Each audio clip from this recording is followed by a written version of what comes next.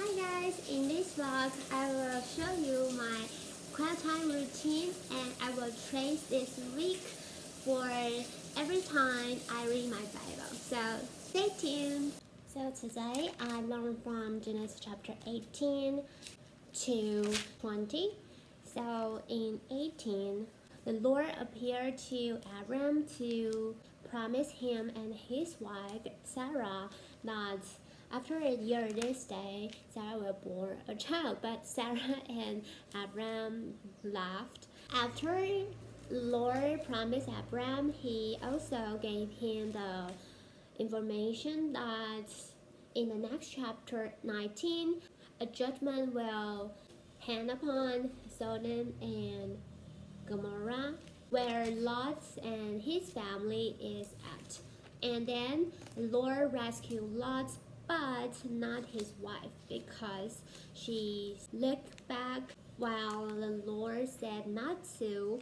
Lot and his daughter lived in a cave which served as a refuge. From Lot's daughters, there comes the descendants of Ammonites and Moabites. And in chapter 20, verses 7, there is a scriptures that first time in the Bible that God called someone as a prophet. So in these verses, God appealed to the king of Gerar, who is Abimelech, and he said to him that return Abram's wife to him, for Abram is a prophet.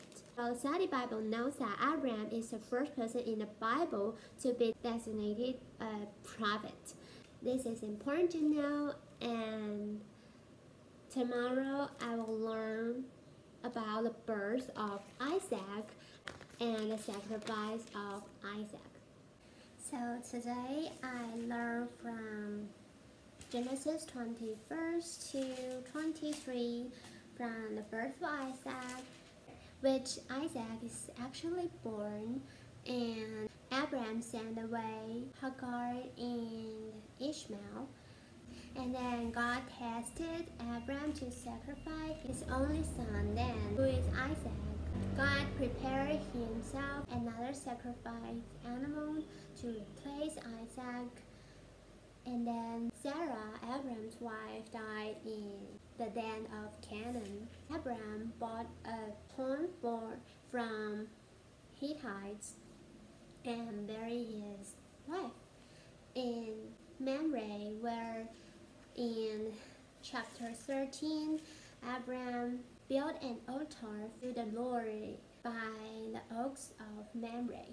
And later on, this place became Abraham's descendants' property. And then Abraham himself, Isaac, Jacob, Rebekah, and Leah would later be laid to rest in this cave also. And tomorrow I will learn about Abraham sent a servant to find Isaac, his son, a wife, and also Abraham, his own death, and then Isaac's story will go on. So this is the quiet time I have today. Bobo is sleeping here, so I'm going to start my day and see you tomorrow. After Sarah's death and burial, today I learned from Genesis 24, where Abraham taught eldest servant to find a wife for Isaac. The thing I learned is that his servant need to travel all the way back to Abraham's country and kindred, which is 550 miles or 900 kilometers away and on ancient routes.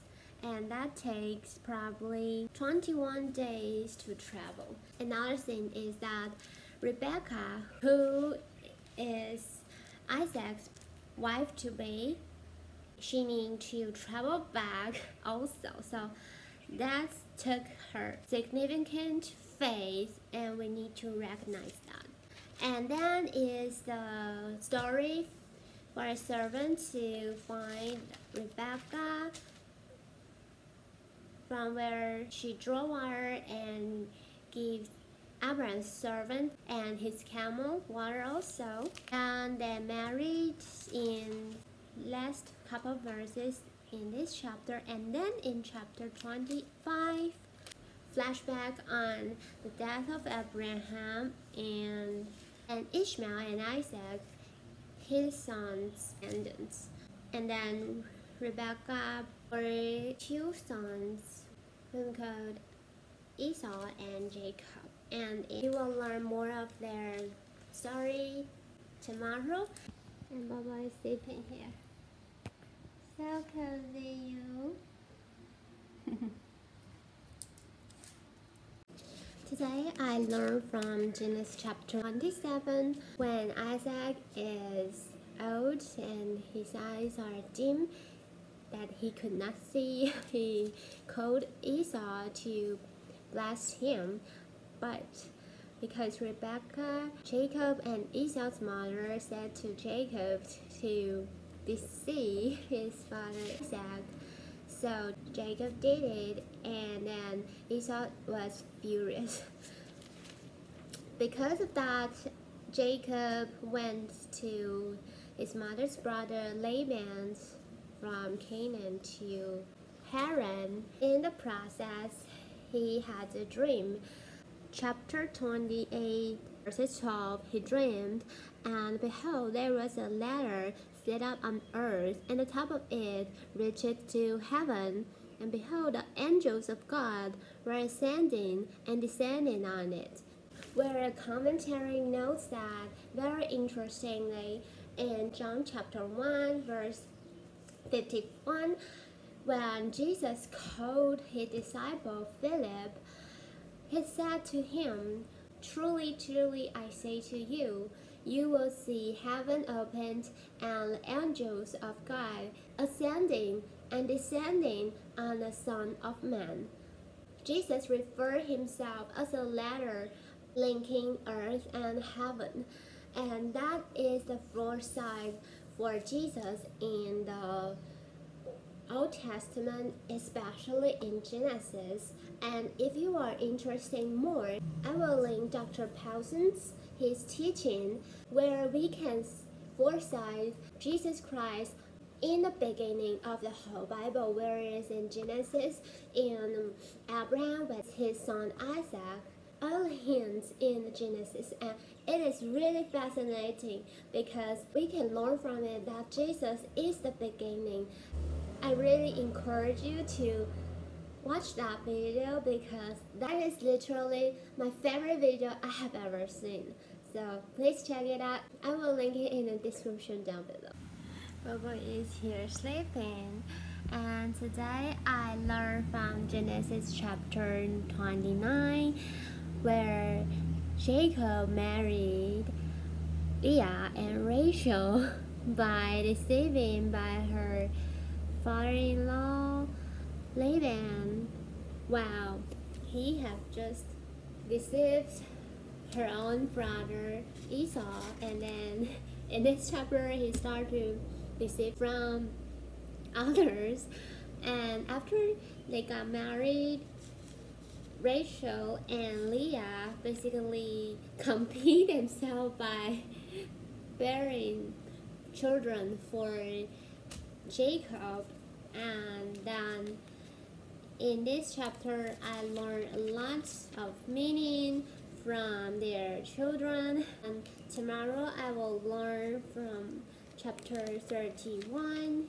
And today I'm going to end this vlog, and I've learned from Genesis 31 where Jacob, after he gained his wealth, he leave her uncle Laban a return from his brother Esau. And in next week, I will learn about how Jacob meets with his brother Esau after all these years depart from him. That's it for this week's Quiet Time vlog.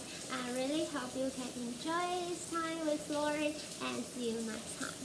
Bye!